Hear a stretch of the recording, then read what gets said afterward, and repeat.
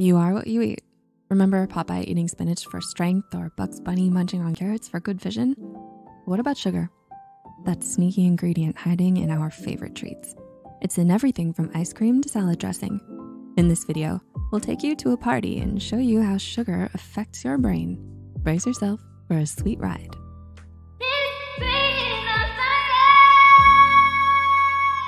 This brain is on fire. If you enjoy partying in nightclubs, chances are you've encountered a bouncer or two.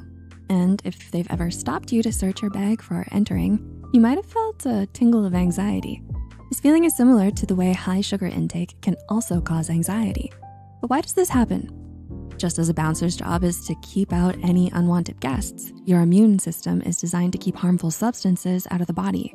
When threats show up, it can trigger inflammation in the brain, which acts like an alarm system, alerting your immune system to fight off any infection or injury. When you consume too much sugar, it's like inviting an unwanted guest to the club, overwhelming the bouncer with work and potentially damaging the club.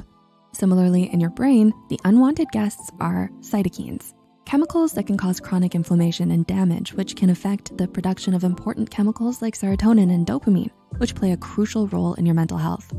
A 2014 study in the journal Depression and Anxiety suggests that chronic activation of this immune response may lead to depressive and anxious symptoms in vulnerable individuals. So even though we sometimes reach for chocolate when we're sad, it seems like it actually keeps our brains from helping us feel better. Candy Crush. Okay, the bouncer lets you in and you've been dancing for hours, feeling energized and having a great time, but suddenly you start to feel exhausted and your body just can't keep up with the beat anymore.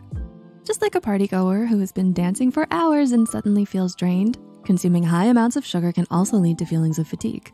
When you eat sugary foods, your body breaks down the sugar into glucose. As Stanford Health staff explains it, this glucose then triggers your body to produce insulin. Insulin takes the glucose and stores it in your cells to be used later for energy. Think of it like when you store leftover cake in the fridge to eat later when you're hungry.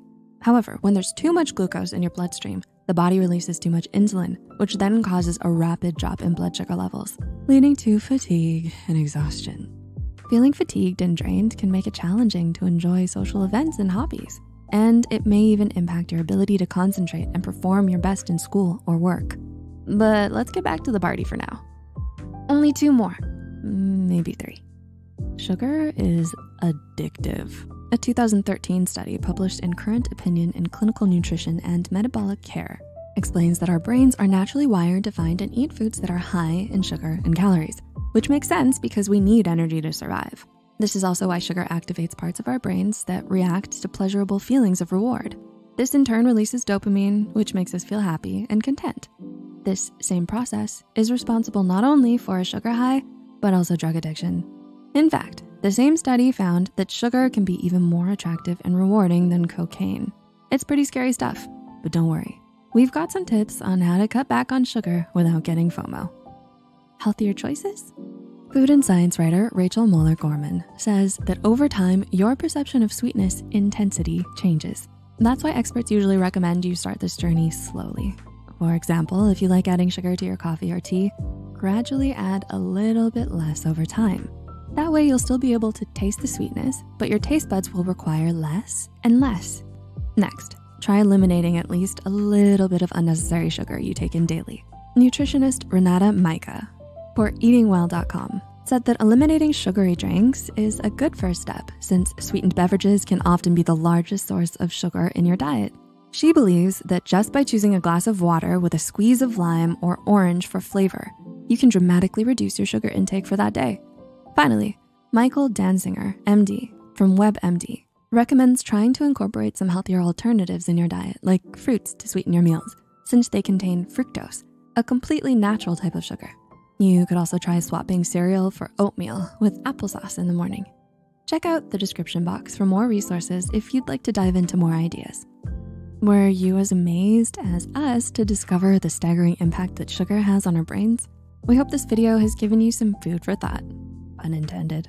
If you're feeling inspired to make some positive changes, we encourage you to share your thoughts and experiences in the comments.